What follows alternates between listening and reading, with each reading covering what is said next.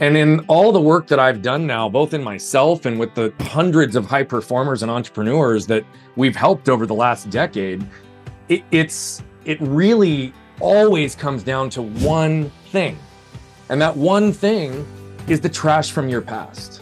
Because typically, treasure is also formed within all that trash pressure in those same moments that formed the trash. Doesn't matter what age we're at. Doesn't matter what place we are in our life. What if we feel like sunk costs, like so much time has passed? So I believe that every single breath and every single moment is a new moment to refresh, refine, and grow. Tell you it's never too late. The question is, if you've given up on yourself at a young age, you have to start to question, like, what is the value and the quality of life I'm going to exist in for however much longer I live? You're listening to the Real Business Connections Network. Real Business Connections Network. Powered by Bogert Marketing, LLC. Subscribe now and check us out at realbusinessconnections.com. Enjoy the show. Welcome, everyone, once again to Learn, Speak, Teach on the Real Business Connections Network. I'm here for round 2 with Brian Bogert. Brian, what's up, brother? How are you? Dude, I just so appreciate who you are. And I love every time I get to be in your presence, whether it's in our community or you and I are catching up or we're creating content together or I'm just watching you from afar, brother. So it's I'm excited as well.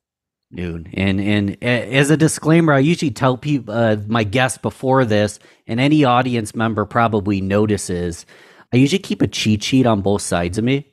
So if anyone's watching the video, they'll see me like reading a bio on the right side. That's my cheat sheet.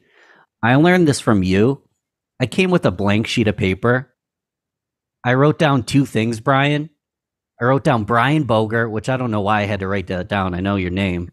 And I wrote down LST number 6. So this segment of the show, you were the 6th episode. I just replayed it on the podcast, but I wanted to shout out LST number 6 is where we kind of started this conversation. Other than that, man, I got a blank page and kind of just want to have a conversation with you. So if someone dived in and didn't listen to part 1, give us the short version on just who Brian Bogert is. Yeah, great question. I'm a husband and father first, and it's the only thing binary in my world. So if my wife and my kids aren't good, I walked away from everything else.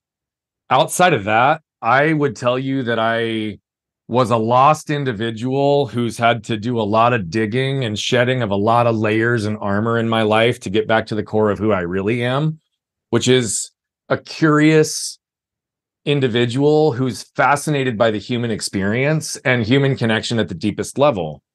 I genuinely love to ask the questions that don't often get asked. I have natural wonder, but part of that armor shut off all of my creativity and all of my connection ability over the years. And I've spent the last 12 years starting to unpack that to better understand myself, align and live in a congruent way. But I would tell you that I operate with a lot of heart. I feel a lot and I love a lot.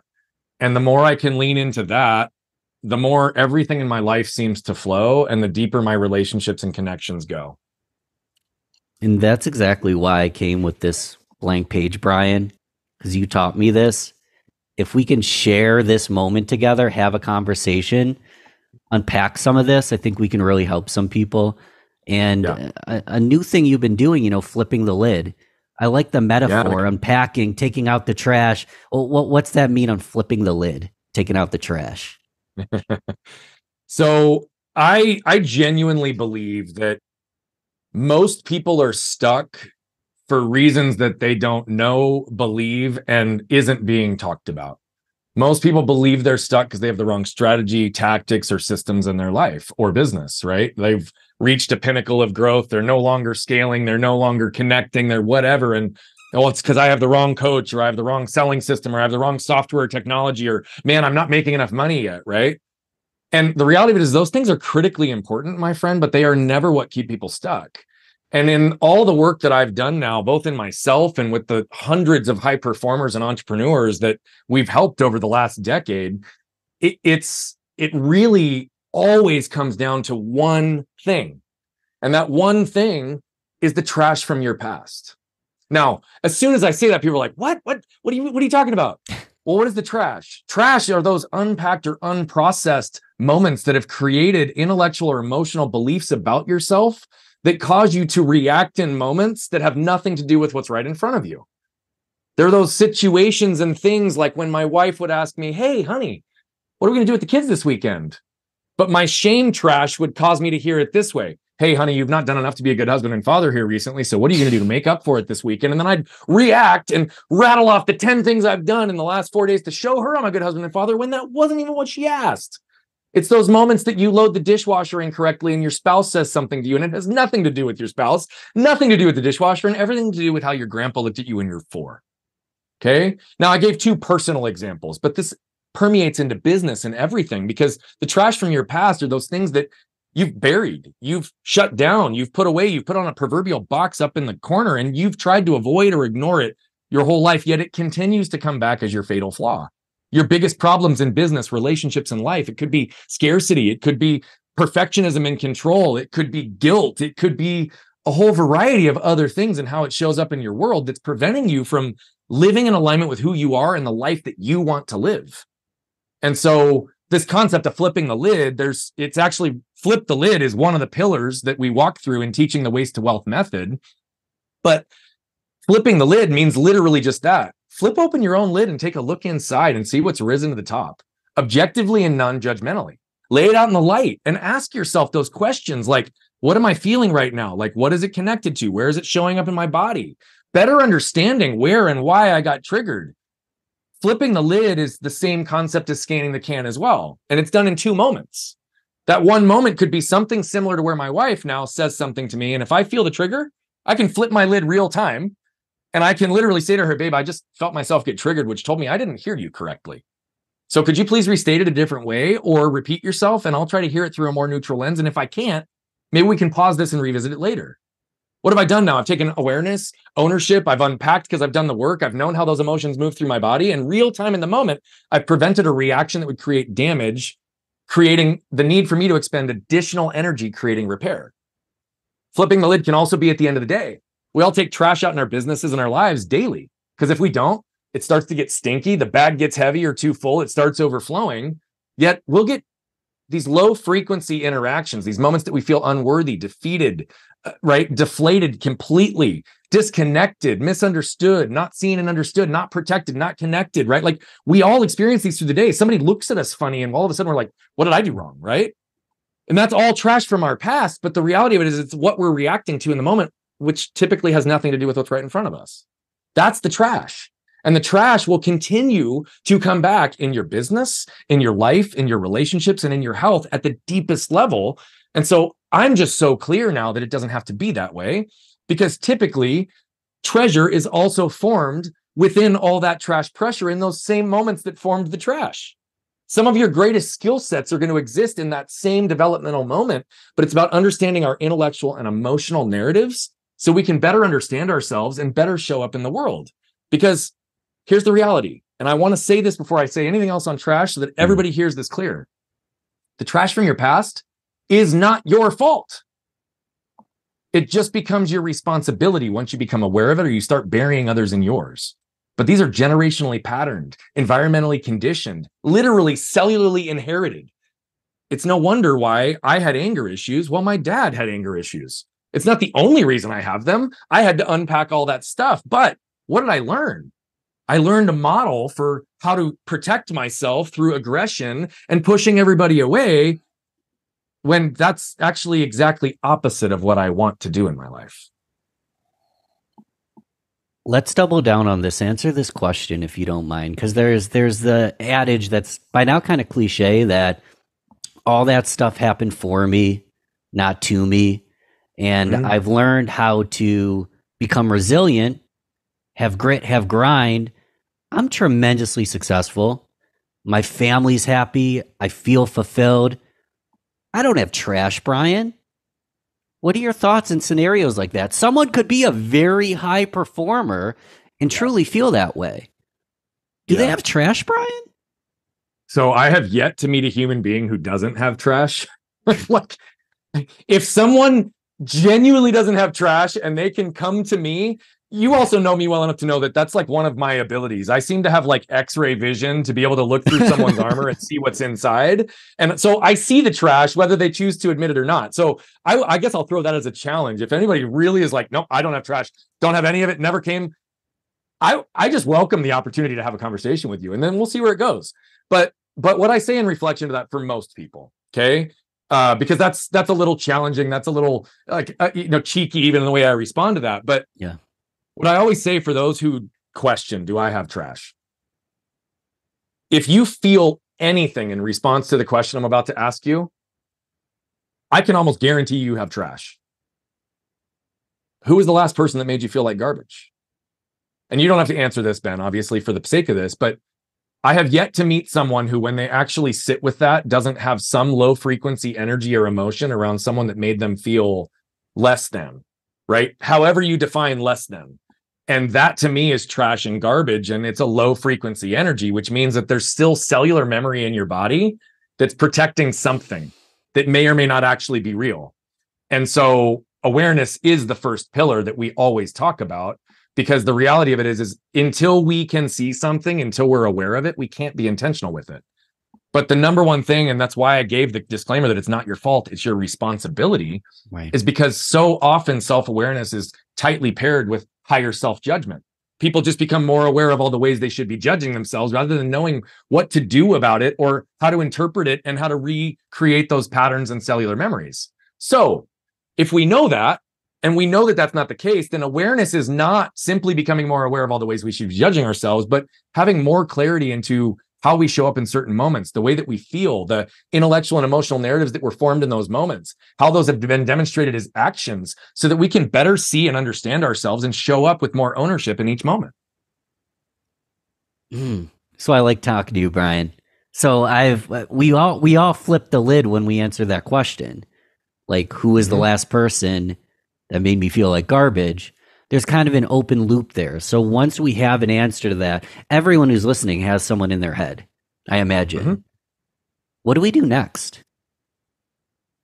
So the very next question that I do to follow that, and I'm going to weave in the pillars throughout, because we just talked about the flip the lid a minute ago. I gave you awareness, but the really cool part is our pillars are not linear. They're more like an infinity that weave in and out of each other. So it doesn't really matter when we talk about them, as long as we understand them all. The very next question, and I'm not going to put this into a position of a pillar yet, but almost always when someone says, oh, this person, or even if it's yourself, because that's also a very common answer. I was the last person that made myself feel like garbage. By the way, that means you also have trash, right? And so then it's, how does that feel in your body? Now, what I want to be clear on with this is that 99% of people are going to instinctually answer in one of two ways. They're either going to label an emotion, or they're going to label a physical feeling that often can be described as an external, right? So, man, I'm feeling anxious, I'm feeling stressed, I'm feeling shameful, I'm feeling guilty, or I'm feeling heavy, I'm feeling disconnected, I'm feeling, right? It's more a description about how they're perceiving themselves in the external world, but versus how it actually feels in their body. Okay. So 99% of people answer with one of those things. It's not bad. By the way, I'm happy if you know the answer to both those questions. But what I'm trying to get to is, how does it physiologically show up in your body? Right? What happens with your heart rate? What happens with your respiration rate? Do you get tension anywhere? Do you feel your jaw lock up? Do you feel a knot in your throat? Do you feel, right, like your armor starting to come up? Do you feel your blood rush through your body with that wave of heat that some of us who have been at anger can associate and understand? Like, until you know the physiological pattern of what's happening in your body, you can't separate yourself from the moment.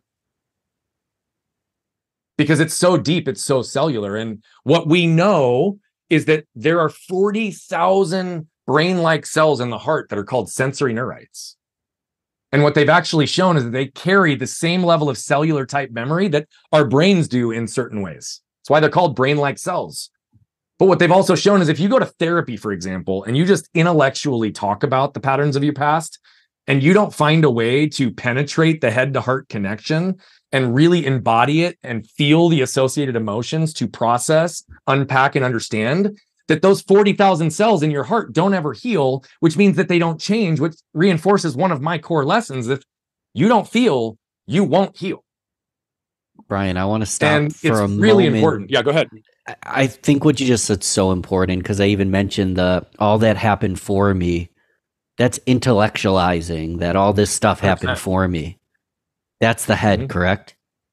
That's 100% the head. And I think if we're operating simply intellectually alone, we're always operating from a position of armor and protection because it's only part of the narrative. I stopped you. You did. I don't know where I was going with it, but that's why I leaned into that. But why is that so important? Okay, Yes. I'll just give an example because I think it's really important to center this for those. If somebody hadn't listened to the prior episode, I'll just give the 30,000-foot level because Yeah. all of these lessons have come through my own life as well. And what I want to be really clear on before I tell the quick story is I realize how unique my story is, but what I want you to be listening to my story through the lens of is the lessons that I'm associating with it, not the extremity of my story. Because every single one of your stories is important. What's most important, though, is that you learn how to pause long enough to extract those lessons so you can become intentional moving forward. Now, for me, I was 7. I was run over by a truck. My left arm was completely severed from my body, reattached, 24 surgeries, years of adversity. And I won't get into the depth of each window of time and all the core lessons right out of the gate. But why do I tell you all that? Well, in the most simplistic, abbreviated version of the story, I never even realized this, that when I shut off physical pain because it exceeded my ability to cope, I shut off mental pain, spiritual pain, and emotional pain for 20 to 25 years. Because I was told if I had a good mindset, if I had mental toughness, right, that I'd be okay. And by the way, I did that very effectively for a long time, but my own narrative ended up biting me, which I've seen happen with lots of other people as well, right? Like, I'm good, I'm strong, I'm capable, I can do anything myself. That was my narrative. But I didn't have the courage to ask for help in my most vulnerable moments, right? And so I was disconnected from myself and disconnected from others because of the self-protection of living up in my head. What I didn't realize until I was 32, brother, was how much I was actively suppressing everything I was feeling. Unconsciously. Didn't even know I was doing it. It was only once I became aware of a deeper level of feeling in a moment with my daughter that I started to realize that everything else paled in comparison. And so if that became the truth, and I had really only ever felt this deep before, I had to continue to be aware long enough to the moment of trigger to try to allow that core natural feeling to actually exist in longer and longer periods of time. Because I had to understand it. I had to sit with it. I had to allow my cells to feel it, associate it with it, process it. And that's in the unpack process, which is one of the other pillars. It's literally giving yourself the ability to feel the feelings, understand what they mean, the associated narratives, the associated beliefs about yourself that happened in moments. Because here's the reality. You can treat the symptoms of trash by just closing up the bag and deciding to take it out, or closing the lid if you don't want to pay attention to it. It will bite you in the long run, but you can't do that forever and escape it. Because until you get to the source or sources of that particular trash, reaction, emotional trigger, you cannot effectively remove it or move through it. And so I had to sit with it and really understand it. When my anger happened, man, I didn't even know I was angry for most of my life. And if I talk to most people in my life, 99% of them were like, what? You're angry? But the reality of it is it's because almost all of it came out on my wife and kids. I created damage with the 3 people that I care most about, and I didn't even know it for a long time because I was operating from the cellular memory of reaction, and my nervous system was tapped in fight or flight for 31 years. I think a lot of people listening, me especially, I know this for a fact, a lot of this is resonating. Literally, just weeks ago, I was going to do an open mic. And I had gotten some lunch and I realized I wouldn't be home for 3 hours. That's too long for it to sit in the hot car. So I had to drive home, put it in the fridge. And the closer I got to home, the more I knew I wasn't going to come back to do the open mic. And then when I went back and got in the door, everyone's like, oh, Bren, nice to see you. I told my friend, like, I literally am like falling out of my skin in anxiety right now. And he said, you seem so calm. I was calm but I was still feeling it. And another thing I'm ranting, Brian, but one thing that was really interesting is at the time we're recording this will come out a little bit later. I just turned 32. That's a funny little connection there. It is. And I'm just recently unpacking and learning some of these things. Happens to be a multiple of, it's not a multiple of 8. Is it? Yeah. No, it's not a multiple of 8. It is. Which is cool. Well, 40 is a multiple of 8, so 32 would have to be, right? There you go. That's isn't 40? Yeah, because it's 24. It's 5. It's 5 times 8, isn't it? Yeah. It's 40. No, I don't know. Something like that. 4 times 8, 32. We're totally on an inside comment too with the 8s. 4 times 8. See, and what's funny is I'm really good with math, and for whatever reason, when that came up, what the numbers were not connecting. That's funny. No, it is. It's a multiple of 8. It is. I have an actual question, but since we're talking about 8s, like people are like, "What the heck is it? Why are we talking about 8s right now?" And then I'll go into the other question: why are we talking about 8s? Well, I'm going to associate it with the fact that you've got an unbelievable recall, and you seem to know the significance of the number 8 in my life and in our business. Is that what you're referring to? Just so I know. Yes. Okay. So, one of our primary logos was a very intentionally designed logo that is this infinity around this concept of no limits. Okay. Now, the 8 is basically an infinity turned upwards, right? For whatever reason, the number 4 has always been my favorite number, and the number 8 has always been my wife's favorite number. Our anniversary happens to be like, there's all these things that are connected to 8s in our world. How is it so hard for us to do 4 times 8? Dude, I don't know. Well, and I really honestly don't know. That's what's so funny, because 8 is like prevalent. A lot of our pricing models have 4s and 8s integrated in them because of the way that we just see it. We've got embedded 4s and 8s in some of our logos and brand cycles that people aren't aware of. I love the concept of intentionality. And for whatever reason, 4s and 8s have always had a pattern. This is what's crazy. My son's birthday was on the 12th, right? My wife's birthday is on the 16th. My daughter's birthday is on the 24th.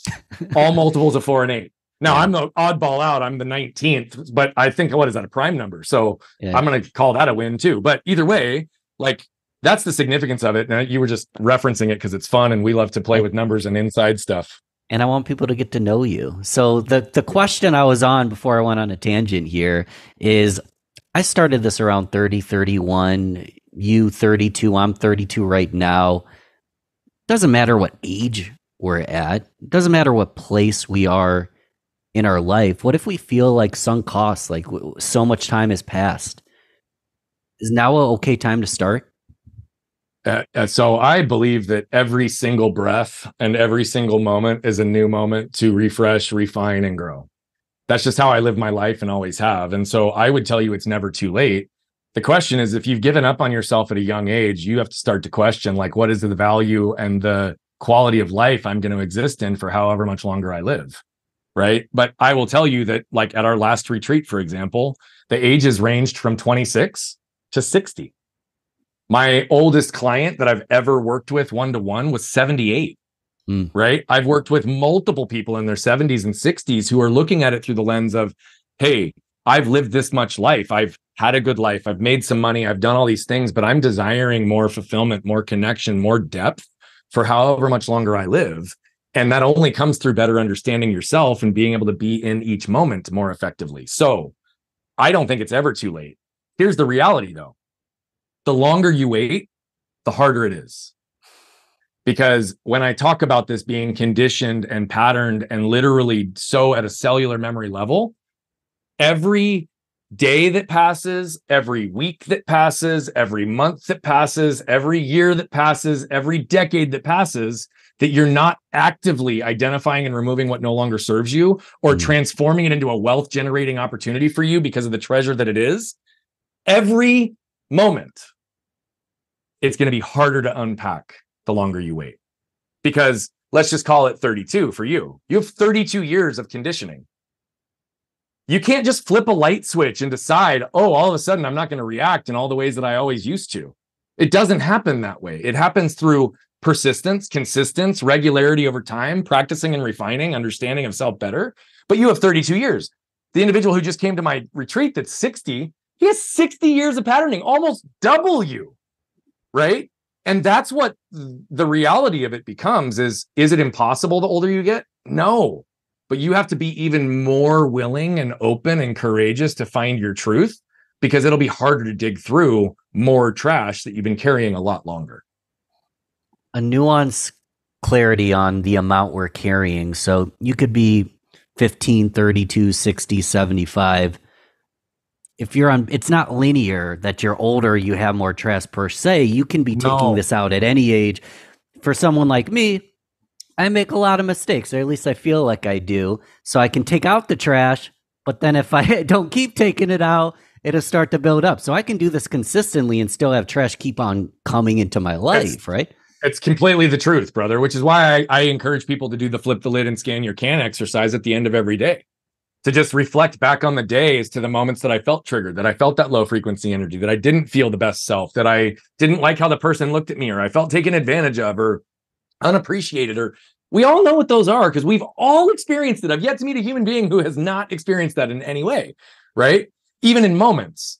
But the issue is when you go to sleep every single night and you get into REM sleep, which is stage 3 sleep, that's where memory consolidation takes place. That's where the cellular memory is created. So your dreams are interpreting and unpacking all of these things, but the reality of it is you're further embedding the memory and the pattern within your body every time you go to sleep after a significant day of trigger without having processed or unpacked anything. So you could do a bunch of digging for the next 10 years and be like, fuck, I've arrived. I don't have to do this work anymore. And if you just stop, guess what? They're going to come back. You're going to have adversaries in constant pursuit of you until the day that you die. The trick is reducing the amount of time that we spend in them. So I just told you that I was suppressing feeling and I had to lengthen the amount of time to understand it. But then once I've understood it, now what can I do? I can start compressing it back. I would live in that existing low frequency energy, sometimes in my business, in my relationship, even about myself for months or years. But now it's minutes and moments. It's a small little drop in my day. My unpacking process, my flipping the lid and scanning the process every night is easy because I've done enough work now that I really don't get triggered that much anymore. And I can also really start to pay attention to the fact that, okay, in these 3 or 4 areas, here's the associated pattern. Here's what it's connected to. Because I've been doing this work consistently, deeply for well over a decade now, right? Even though I told you 32 was the feeling side of it, I had already begun the process of unpacking by age 27 is when I really started, but it was only intellectual still at that point. So every night, flip the lid, scan the can. I've heard the opposite scenario every night, write down 5 wins. That's more that, it's more optimistic. That's more like my concern. If I do that every night, is it going to make me sad? Is it going to make me feel vulnerable? Do I want to go to bed doing it that way? Or do I need to embrace that? Let me be clear when I say this. Just because I say before you go to bed, that doesn't mean you need to do it at bed. Sure. Okay. You can do this in any moment. You can do it at any part of the day. And you could do it at the end of the day as you're in your wind down routine and then give yourself an hour of buffer in between. The reality of it is yes.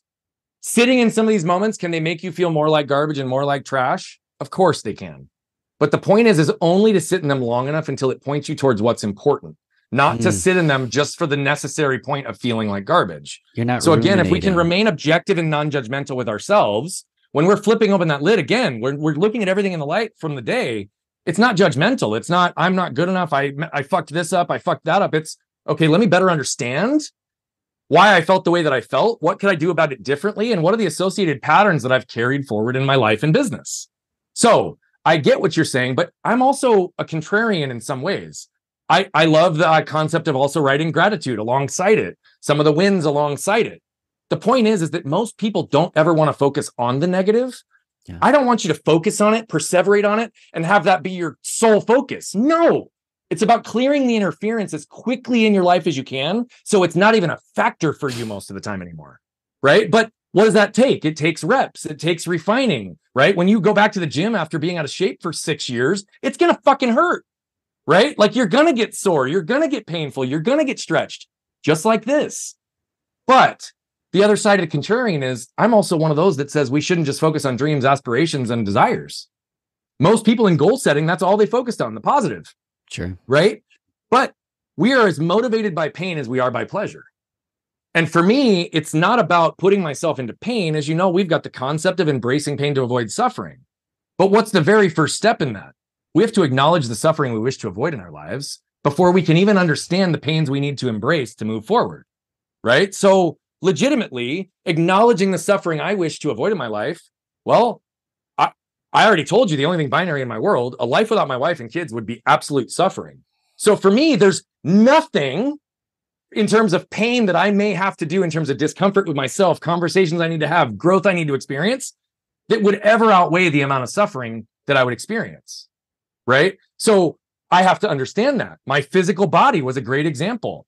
In my early 20s, because of my body, the imbalance, I don't have a lat on the left side of my back. I have a curve in my spine. I don't have a tricep in my left arm. My bicep is my gracilis. My anatomy is different.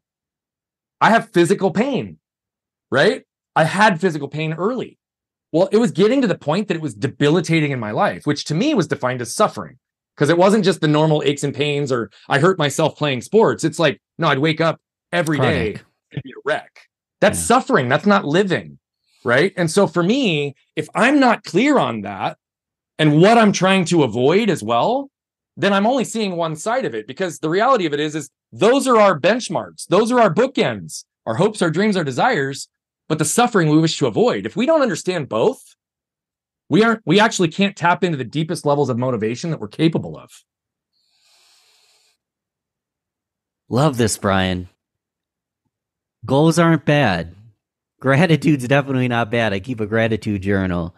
But if we don't look at these actions, these decisions, these trigger points in the eye, pull the trash out, give it a high five and walk away, it's just going to continue to build up. So this doesn't have to be something I'm ruminating on for hours, affecting my life, but it is something that I need to reflect on when it's required. Yeah. Well, and I mean, look at if you're an entrepreneur or you're a team leader or you're an executive in an organization. Again, this applies as much in organizations as it does in individuals, right?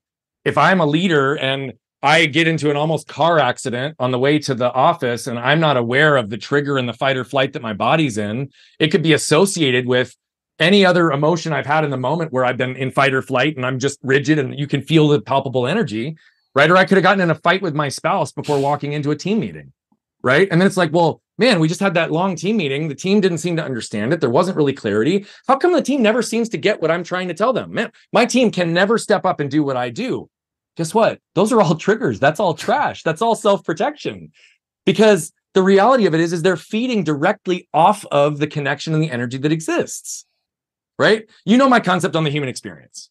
I think we all seek and desire four things. And it's important to understand this because this is what our trash prevents, okay? We all seek and desire to feel safe. We all seek and desire to feel protected. We all seek and desire to feel seen and understood. And we all seek and desire to feel connected. I believe these last two are the two that we want the most, but they don't happen unless the first two do. Right? So what happens when we walk into a room and we don't feel totally seen, understood? Our boss has passed us up for that promotion. We've been on a performance plan now for a little while. We don't know how to escape it. Or our dad looks at us funny every time we walk in the house. And I've been competing with my sibling for years, right? This is all connected. The second we don't feel safe or protected, seen, understood, or connected, what do? Protect ourselves. Because it's natural evolutionary survival. Like it's instinct, right? We protect ourselves. Now, we have that most of the time to protect us in physical safety. Yet we don't have the ability most times to segment or separate between the physical safety, the emotional safety, the mental safety, and the spiritual safety, which are all important to actually connect and be seen and understood. So the second we protect ourselves, we're actually guaranteeing we'll disconnect ourselves. If you know those 35-gallon black trash bags, you know this analogy and this thing that I do, right? If we hold that out in front of us, one corner in each hand, that's your proverbial armor. It's a black trash bag. It's opaque.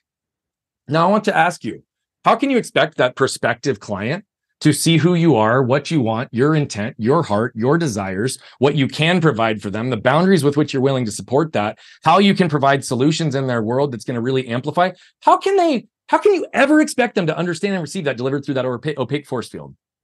How is you, as a leader, could you ever expect your team to really understand the vision, the understanding, the charisma, the energy that's connected behind it when it's being delivered through an opaque force field? And that's assuming, by the way, that the other person on the other side or persons aren't carrying their own associated armor, which is going to further dilute the message. Right. Right. And, you know, how many people have not felt understood? Right. Man, my intent is this, but I'm getting criticized for this. The world will never judge you based on your intent. They will always judge you based on your actions. But our actions are often delivered through armor and received through armor. So how are we supposed to know the real intent? You reminded me of a quote. I can't remember where I'm taking it, but it was a paradigm shift for me. When you're born, you look like your parents. When you pass, you look like your choices. Yeah, that's powerful. What does that mean to you? Well, one of my core lessons from my dad that's also evolved into another lesson. My dad, this is one of the powerful things he taught me. It's interesting. He taught it to me intellectually, not by necessarily example, even though he has by example as well in many situations. But it's always been this, right? No matter what, never fails, always guaranteed in life, every situation, you will always have a minimum of two choices, right? They both might be shitty choices. You could be held up at gunpoint and it's a matter of giving everything over to do it or refusing to and potentially getting shot, right? Like the trade-off, it's your choice. But I genuinely believe that we all must choose our pain or our suffering will choose us, right? And so our choices to me are not about avoiding pain. Again, it's about what are the pains I need to embrace. So that concept that I shared, just to give an example, because what does that mean to me?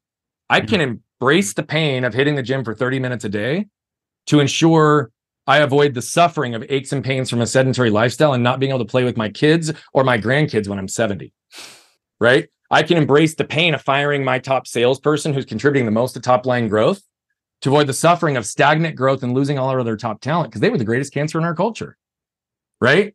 The list goes on. Every category of life this can exist in. And so for me, I don't want people to just live and exist in pain. That's the whole point. Right. I want you to remove the suffering because that's the stuff we can't escape. But the pain defined as it is short-term, intermittent, and a direct cause from something and alleviated once that direct cause is removed. So if we honor the actual real definition of pain, anything that persists longer than the direct cause or lasts longer than a quick window of time while you're healing and moving through it isn't really pain. It's not even chronic pain. It's suffering. But the unavoidable truth is this. We don't want to admit that suffering exists when it's a direct result of our choices. Right. But the unavoidable precursor to change is acceptance. So until we accept the current state of things, we cannot alter them. We cannot change them. And then we inevitably feel like we don't have choices because life, at that point, we're just a victim and life is fate. We have no influence or control. Thank you for diving into that because you mentioned action choices. That the choice to take action is movement, and there's a lot of lip service in the world. It's actually taking that action, making that choice. That's what we're being judged on, if I understand properly. It's the truth, and that was one of the elements. I don't know if we covered it yet, but one of the other pillars is ownership, right? Ownership is understanding that when we react in a moment, when we allow our trash to get dumped on someone else or we trip on it and cause damage, part of damage is repair, right? So in my household, just 2.5 years ago, we unpacked, like I said, this deep hidden element of anger that I didn't know was there. Repair was the first part of focus. Yeah. But when I went and sat with Ashley's parents, and we sat down and I told them all, like, this is what's contributed. This is how I've affected my relationship with both of you. This is where I've kept you further away from your daughter because of my anger, my armor, my protection. Her dad, in very simple words, reinforced one of the most powerful and important lessons we're trying to teach our kids. He said, "Great, Brian, you talk too much. Show me." The world will never judge you based on your intent. They will always judge you based on your actions because your actions are how you demonstrate who you are and what you stand for in the world. You will always be judged by your actions. So if your actions are not in alignment with your intent because of the armor you're carrying or the trash you've not taken out, no wonder you're disconnected and not being understood in life.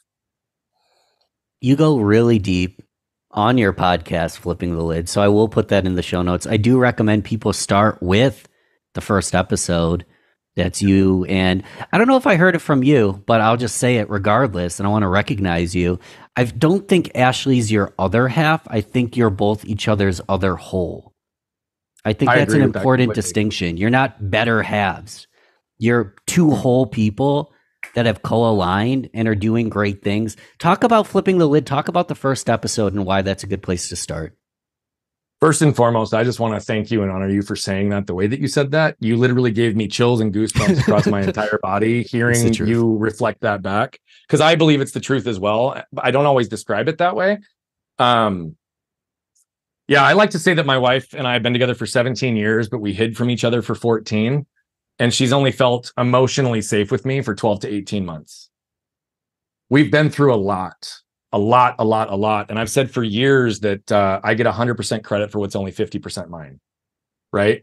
And that's because I'm not naive to the fact that my wife has been a phenomenal strength, a phenomenal mirror, a phenomenal guide, a phenomenal coach, a phenomenal challenger in so many ways, while always holding me in the viewpoint of seeing me for who she believed me to be, even when my actions weren't demonstrating congruence in that. And so we are both whole, but we were not always whole. Sure. Why we're working so well now is I think for the first time in these last 12, 18 months, we actually are full, whole selves. And I think in the past, we were only a partial version of who we were when we were together. Because what happened? Well, I grew up in a household that there was a right and wrong way to do everything. Right? So when Ashley and I lived together, my conditioning with pure intent, which was just purely to help, would look something like this. Hey, have you considered loading the top rack of the dishwasher differently so that we can get more in and the dishes get cleaner? Innocent in my intent, but what does that get received as by many people? You don't know how to load the dishes. Control. And I've given her a narrative that she doesn't know what she's doing and the way she does it isn't good enough, right? And there were all these little subtle embedded pieces in our relationship. I mean, laundry, right? Like the way laundry would be, or the way we both live. I'm very particular. I don't like clutter and mess. And she could exist in a room that a bomb went off sometimes, I think. I know that that's not her core state of ideal, but she can operate that way. We had to like really come to center. But again, the biggest piece that was lacking, it didn't lack in the first 6 to 9 months of our relationship. It only started to lack when we lived together and we couldn't escape it. Which was truly most of the rest of the period of time. I had a dominating, angry, controlling type energy, even though that was never my intent. Right. And so she would shrink further and further into herself. And that's what led to us unpacking anger, is she had told me things I'd done had contributed to her losing who she was. I lost who I was at 27. I've been trying to unpack that since, right? So the reality of it is in our 17 years together, we've probably only been our whole selves for 12 to 18 months. And so now we get to really benefit and leverage the partnership that we've created, how we really ebb and flow off of each other, things that we used to think were so different, we were so far apart on, we now realize the gift in that as well, because the perspectives, we're hitting both bookends with almost anything we look at. And so when we can trust and surrender to that, and we start to reestablish trust, now, I joke because I still say I get 100% credit for it's probably less than 50% mine, if I'm being honest, because she really drives a lot. But what I'm super proud of is that we're standing alongside each other for the first time ever. And it's not about Brian or Ashley. It's about, what are we producing? What are we building? What impact are we having? And even if I'm more the face, that's okay, because that's the natural role I play anyway. And she's one of the best operators, integrators, and executors I've ever met. So she can handle all of my deficiencies, and I make up for the ones that she doesn't feel strong in. So we are really a partnership. The reason we had to be the first episode, and I won't go deep into the content unless you want to go there after this, but the reason we were the very first episode. Listen, have Ashley, her voice there involved. You don't have to go deep into the content because I'm telling everybody to go check it out, but please. Yeah. Okay. Perfect. Okay. The concept of our show literally is flipping the lid, which means we're flipping the lid inside the lives of some of the most significant and successful people who are creating impact in this world. right? Or people who flip the lid in their industries, who've changed some things over. And those conversations, to your point, are deep. They are real. And fortunately, I'm facilitating them, I believe, in a way that people feel safe and protected. And so they're talking about things that many of them have never said on any other public platform, which is cool. I felt like the only way I could do that is if we led. If we flip the lid inside our lives in a formal way on the podcast. Anybody who consumes my content knows that I'm very open. I'm raw. I'm vulnerable. And people in our community know, like, shit, I could have something happen the prior night and we're turning it into a lesson already for what it means for all of us. I'm just very open at this point, and it becomes really easy to live that way. But Ashley also hasn't been on camera as much. She often doesn't see the value in what she's positioning, saying, or what have you. And every time she shows up, every time she's in the community and contributes, every time she comes on a show like our episode, when she's at our retreat, every single time, she is clearly my partner and my equal. I'm not leading and guiding it. It's an ebb and flow and discussion of vulnerability. And what's been cool in that is I never really envisioned it this way. But the number of people who've said something like this, man, we feel like we were sitting in your living room listening to a private conversation between a husband and wife, and like we weren't supposed to be there, right? Even when I say that back, it gives me chills, because for us, it's so normal. And that's what we're trying to normalize, is the fact that, by the way, we're all the same. We all deal with these things. Every relationship, I don't care your sexual orientation, who your partner is, the age gaps. I don't care any of that stuff. This is about relationships, business included. And how are we facilitating the deepest level of trust, connection that we can with any given person? Ideally, our most intimate relationship is the one that we can go the deepest with. And that's where Ashley and I are at. I don't think there's any layers of armor. There's no hiding anymore. There's complete acceptance for both who each one of us are. And so that's what allows us to move. But that's why we had to lead with that. Now, so that you know, we're also going to be doing regular episodes together. We don't know the cadence yet, but we're scheduled to record next week. It'll probably be episode 20 again, or for our next one. But it's like, we want to continue to flip the lid and bring people in, because this isn't just the one-time thing, right? It's regular and consistent. And so if we're unpacking what's happening in our business and our life regularly on Flip the Lid, it just gives people permission to feel and say things and words to articulate and understand their own experience in a way that they may not otherwise. And so, you know, that aligns with our goal, because that alleviates suffering. Beautiful. Flipping the lid. It's in the show notes. This is not a promotion, endorsement, webinar. I'm a listener. I love what you're doing. You mentioned community. I'm a member of that community. Talk a little bit about that. We're short on time here, but I want to give space to talk about the community, because I think it's incredible things you're doing here. Thank you. You know, when I moved into this space full time in 2020, I'd had my business running side by side for 5 years. And in 2020, when I brought it there, the focus was really just traditional around speaking and one-to-one coaching. And I'm not inexpensive. I'm a high ticket coach, consultant, but I add a lot of value into organizations. But we've also had this mission to impact over 1 billion lives as quickly as possible. And so what does that do? If all I have is high ticket offers, I mean, the least expensive offer I had for about 2 years was $1,000, right? That's a lot of money for a lot of people. And I don't say that with judgment. I say it as truth, right? And so many people in this space who are trying to create impact, even the messaging and narrative is like, chase the people who have money, right? But like my buddy Brad Lee said on Flipping the Lid, he's like, the people who have money don't need my help, right? In the same way those who don't do. And so for me, I was like, okay, we didn't have community. We didn't have a broader place for people to go. And we didn't have a low or lower dollar option for people to engage in a way that they could get meaningful transformation, meaningful transference of knowledge and wisdom, and deep connection within a trusted space. And I felt like we had the ability to facilitate that. So that's what we've built over the last 9 months. We've had 60 plus-ish people come in and through it. We've not really marketed it effectively. It's kind of like an invitation type thing. But at the same time, the core group of 15 to 20 that have been there and show up regularly and consistently continues to grow. And those relationships deepen. And it's really cool when people show up and they're like, every time I walk out of this call, even if I'm not one getting hot seat coaching, even if the topic at first didn't seem like it was relevant, every time I realize that it's hitting me exactly where I need it in exactly the right moment. And so I'm just trying to surrender to that and facilitate and guide it based on my intuition and direction with the group. But it's inclusive, and it's only $44 a month right now. And the reason it's only $44 a month, it's the low or very low barrier of entry for people to get access to the help they need. Right. So the community will likely change in structure going forward in some things, but our focus on still making sure that we have offers for even those who can't afford it is really, really core to who we're going to continue to be moving forward.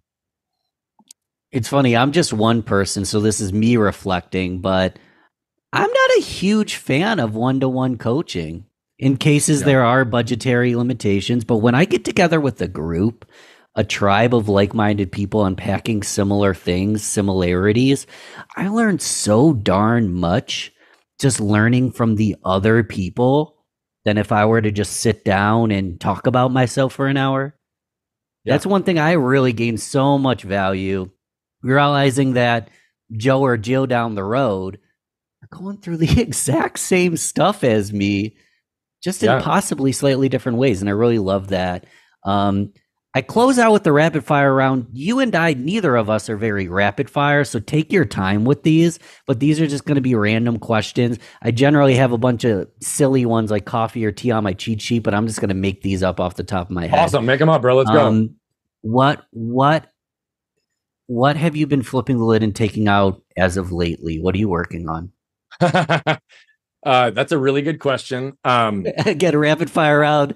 I'll give you a 20-minute question. You did. It's a great question. And here's the thing. I'm just because of other parties that are involved, I'm not going to talk about the most relevant one. But what I will talk about is even in the last 6 months, one of the things that I've had to unpack, and my wife is still unpacking for her, and I still have moments. I'm trying to be honest. I did not have a good, healthy relationship with money for a lot of years. Right? Though I've made a lot of it, though I've grown and sold businesses, though I can see it and understand it, I also have some pretty deep trash around narratives that are tied to money and talking about money and what it means and all this stuff that's taken me years to work through. And so just this year, I mean, shit, I'll say it on your podcast because it's the truth. January and February this year, when we burned everything to the ground last year, when we realized we were out of alignment, we didn't have some of the congruent solutions we wanted for those, non-high paying clients, that we had some businesses that weren't really going in the direction that we wanted. What did it do? When we burned it all down, we tried to wrap it all up with a pretty bow as quickly as we could while establishing a new foundation. A lot of the things that I do that create growth in my world took a way back seat. And so, because we had to rebuild. So what did that mean? January and February of this year, we had less revenue each month individually and combined than I had in any other month in my business in the last 8 years and in any of my businesses for the last 20. January and February this year, right? While I'm in the best place in my life, in my relationship with my kids, with my health, with my, right, all these things. And so even that was part of the lesson of surrender. And I was having a conversation with a buddy on a phone and outlining all these things that I'm working through, all the progress we've made around anger. My kids don't even remember they had an angry dad anymore. Like, that is one of the greatest wins I could ever have, right? That we caught it early enough that that's not even their experience. Yet I'm getting caught up on the fact that the external number that I've measured myself against for so many years, which was purely a financial scoreboard, wasn't where I wanted it to be, felt it needed to be. And so I really had to sit with that. And my buddy reflected back. He's like, you realize that the only variable that's not headed in the direction that you want after everything you've been trying to build for the last 10 years is the money. And that's just a function of time and your relationship with it. And it allowed me to really center in the present around all of what I did have in front of me, all of where we've come. But yeah, it's a great question. I mean, here's the reality. I'm known as the garbage man. I'm known as the heart surgeon without a blade. I'm known at being able to do this to help people out. But I never claimed to be perfect, and I never claimed to have it all figured out. And the reality of it is I'm just like everyone else. I just might be further along in my understanding of self around these topics than some others. And that's why people lean in for our help. We'll close with the two-parter, Brian. Collectively, you and Ashley, you mentioned like the wanting to impact 1 billion lives. tell me a little bit more about what this vision looks like, what you're working on. Like, how is this going to be possible, and how can we help you? Thank you for that question. In particular, the last part of that question. I really That's the appreciate most that. important part. It is. And so I'll try to be really direct with that. Please. I believe that moved people move people. You know, we've all heard the statement, hurt people, and I think there's a lot of hurt people hurting a lot of people right now. Sure. What I recognize is that 1 billion lives impacted will not be ever going to happen one-to-one with me, and I likely will not directly impact 1 billion people, but I can move as many as possible.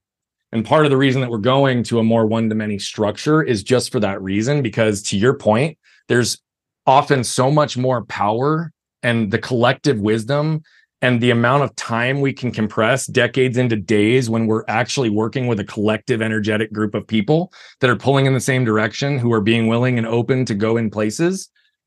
It has a ripple effect far greater than anything else that I could touch. So, you know, one of my good buddies is David Meltzer, and he always says, if I empower 1,000 people to empower 1,000 people, you know, do the math, and I'm there at 1 billion. And I don't look at it so linear and so transactional. And I don't mean that to say anything bad about David. I love him. I have a show with him every week. I have respect for him and the way it worked.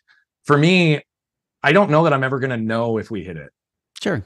From an external measurement standpoint, but I do believe that someday I'm going to wake up and be able to reflect back on my life and know that we did it and that we did have that type of profound impact. The reason 1 billion exists is because of the amount of people I think are required to actually have transformation and growth in our society and our systems and our people. It needs to be enough of a sample size. So what's the best way you can help me? Okay. I'm going to say 2 really low-hanging fruit pieces for everyone. If you listen to this conversation or any conversation I've ever had on any podcast, including my own, or you have listened to any piece of content that we've ever released and it resonated with you, it landed with you, I don't give 2 shits about the vanity metrics. I don't care if you copy the link and text it to somebody so it doesn't actually get brought into the algorithm, but I would ask you to move it through the world. If it moved you, move it through the world so it has a chance to move someone else. And so that only happens through likes, comments, shares, right? Does that help the algorithm if you do it on the platform? Yeah, but I'm not playing that game. I'm just trying to have the reach be as far as possible. So that would be one. Brian, please comment, share on anything. It happens through words too. It happens through just having this conversation with people. Like beyond all the likes, comments, and shares, I love them. But if you go and you talk about this with someone. Thank you for bringing it back to the most simple, because that's the reality. If you are moved by something and your perspective changes, your world changes instantly. Yeah. And people around you will feel it if you allow yourself to embody that message and live within it. So thank you. Yes, it is as simple as even talking about it. I was talking about the vanity metrics because I think it's important that people understand my intent. Yes. I'm not trying to drive it from that standpoint. Right. And your example brought that even more clearly. The other one, honestly, is that flipping the lid. I'm going to say we need as much help as we can get there, right? If there are people that you want on the show that you think I can tell a story that I can unpack to get more truth around even some of the bigger names that exist and many of the big names that have been on the show already, like, tell me, push it. Give me an example, give me a path, because I want to also be telling the stories that want to be consumed and want to be heard. But ratings and reviews on that are also significantly meaningful for us, because as we find new people finding the show, the consistency and congruence amongst those who've already consumed it only further supports and validates it. So, those are all the places I'd say that are low-hanging fruit that you could help me today. But the reality of it is, I also know that anything that helps me helps all of you, because it only perpetuates the message even further, and it normalizes these conversations in a way that it's accessible to all of us. I love this. I've got plenty of suggestions if you want to ask me, but anyone listening at home can go check out Flipping the Lid and be like, this piece seems to be missing. I think this person would fit the narrative as well. So do that for Brian. I will say, and it's in the show notes, reaching out to Brian and Ashley, like, you will get a response and you will have a conversation. You're not going to be talking to a chat bot. Like, you guys are actually having conversations with everyone, which is really difficult and might not always be the case. But right now it is. and take advantage of that. Take advantage of the personability here. So, Thank you, Brian, my friend. I said we might run long. We made sure we didn't have a hard deadline. I'm happy we ran a little bit long because I don't think a second was wasted other than me talking about this right now. Let's close out on a high note. And I appreciate you coming on, man. We got to do around 3, 4, 5, 6, 7, 8, 9, 10. As long as many as necessary, brother. I welcome any opportunity to connect and have a conversation with you. I appreciate how you navigate this. I appreciate your heart in creating it and wanting to continue to push the envelope in terms of showing others what's possible through the guests you bring in and the questions you ask. I'm grateful, my friend. Thank you for the opportunity.